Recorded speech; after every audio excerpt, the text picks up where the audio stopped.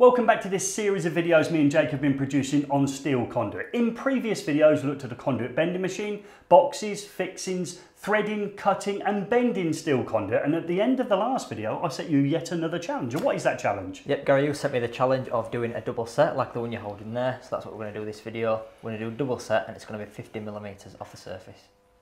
So I've got an offcut of conduit here. I'm going to do a double set in this. I'm going to mark the measurement to my first bend, which is going to be 150mm from this end. Is that a crucial measurement or is that just one you've chose? No, that's not crucial, that's just one I'm going with, yeah. So the first bend will start 150mm from the end of the conduit, and of course because it's a double set you would think that would be 245 degrees, but often we don't pull them to 45 the first one, do we? No, I'm going to aim for around 30 degrees. Okay, so let's see where you set that into the conduit bending machine. So under the stop, and that line needs to be there. Okay, let's have a look. So it's at the first part of the former, because again it isn't a crucial measurement. That's right. Okay, so we'd obviously be cutting and threading that in the future.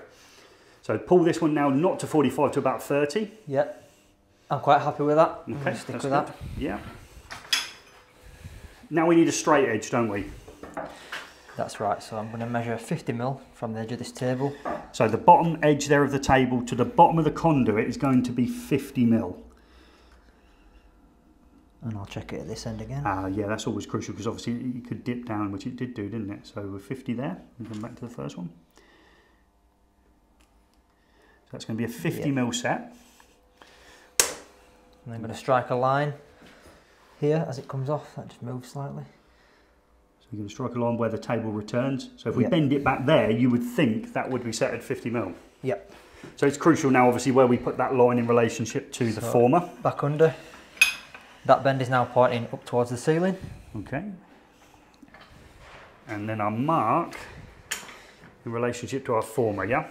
Yeah, so it's important that this line is running along the edge of this former here in that direction.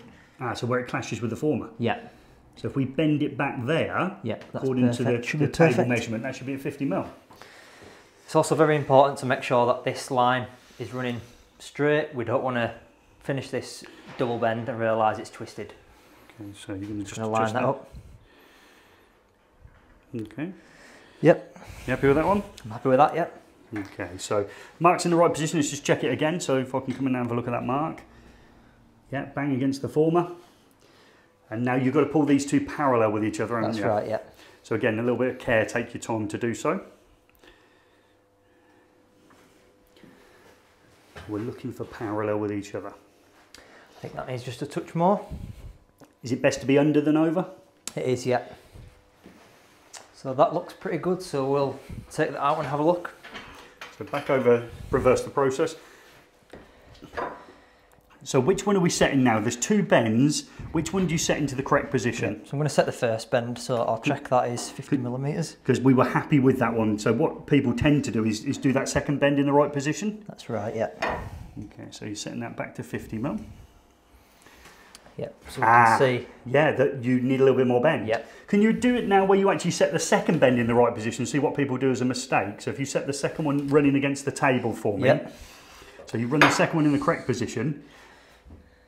Oh, so you bent the first one too much?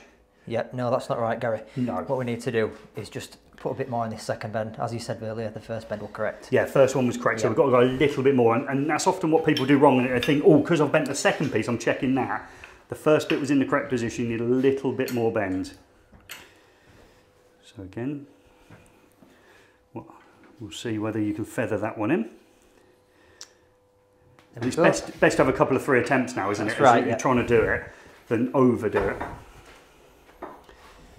So again, measure 50mm.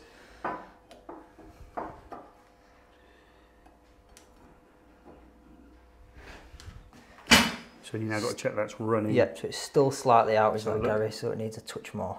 Yeah, not a lot, but is you set at 50? You're confident you're going to be there? Yeah, I'm confident I'm going to get there. So it really does just need that little touch now. Which is what we would call the weight of your arm. Just a little bit, just feel it go. Yeah, that's it. Okay. Moment of truth then. So we set the first one again because we knew that was correct. It was always the bend that was first was correct. So 50.